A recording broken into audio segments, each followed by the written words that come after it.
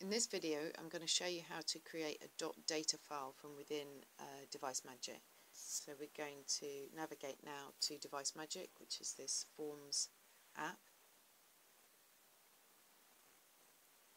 And we're not going to open any of these forms. We're going to start on this main page and we're going to go to the little D icon in the top left and click that. And you see down the bottom under Diagnostics, you'll see this Forms Data Exporter and a little text saying Export Now. So you're just going to click Export Now and you'll see that it says at the bottom that it's starting to export, reading stored files. It's going to go through a series of steps and it's going to write this little data file. We're just going to let that complete. And depending on how much data you have on your within your app, this may take a little while.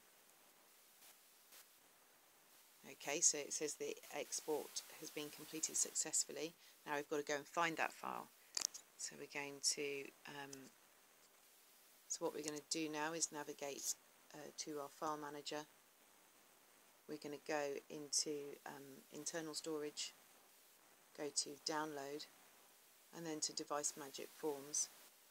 And here this top file you can see has today's date, and that's the file that you then need to send to me, and hopefully we'll be able to do something with that. So we're going to select it, hit the menu button, which is the three dots in the top right hand corner, ask to share,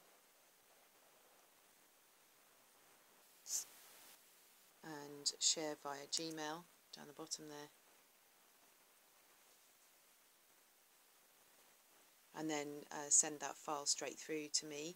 Please make sure that you enter the name of the person, of the T2 who owns this device.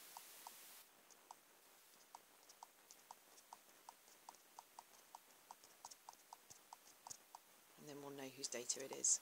Okay, thanks very much.